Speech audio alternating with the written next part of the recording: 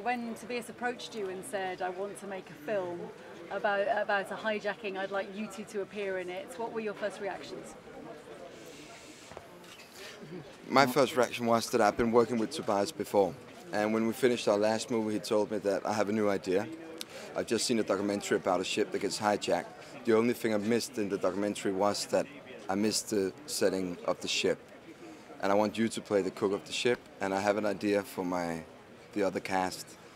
So it was actually just I really hope to work with Tobias for many years. We have an agreement that we have to do some pictures before we die. So this is just two of many. And was it